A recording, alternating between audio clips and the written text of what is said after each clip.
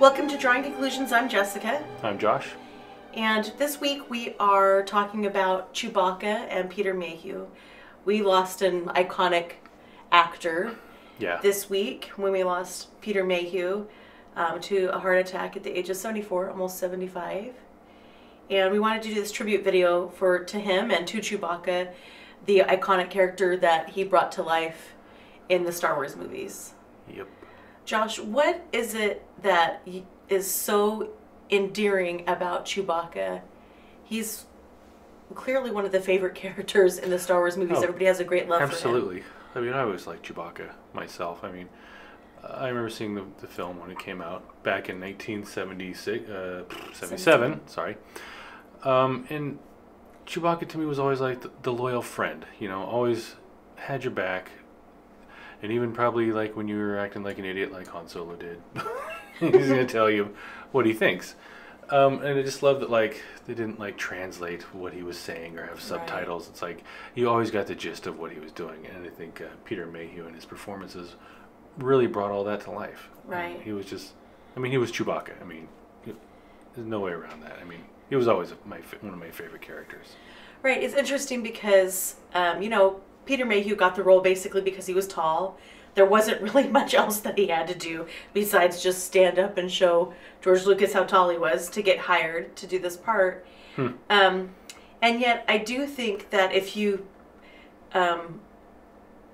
think, well, yeah, he just was a tall guy walking around in a costume, then you underestimate really what Peter Mayhew brought to the role of Chewbacca and how he defined that character.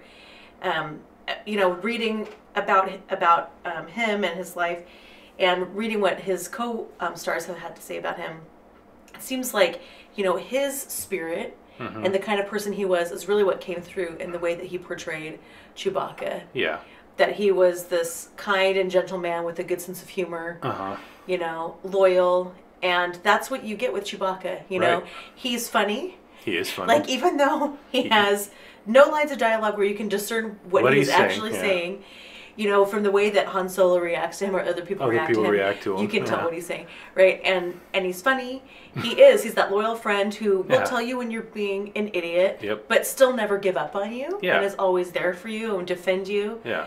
And everybody wants a friend like that. I think so. Right? I would hope so. You know, and can be intimidating and scary. Obviously, you know, he's strong, he's tall, but you know, he never uses any of that to just get his own way, really. Well, I mean, maybe a little bit of intimidation, but no violence in his way. Not a bully. Right. He only uses his physical strength in defense of what's right and good and in defense of his friends. Right. Absolutely. I always loved Chewbacca. Always. And it's just sad that, you know, times go by and people we grew up admiring, you know, playing these parts, you know, they go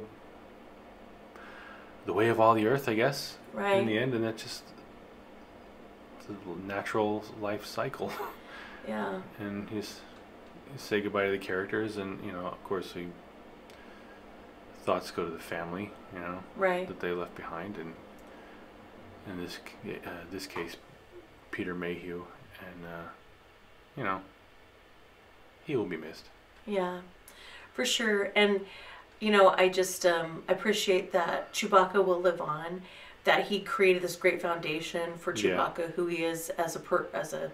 Not a person, but as a character, you know, as a being, what his spirit is like, what his personality is like, and that he passed on that wisdom to the new Chewbacca, you know, the new actor playing Chewbacca, whose name I can't pronounce, but look it up.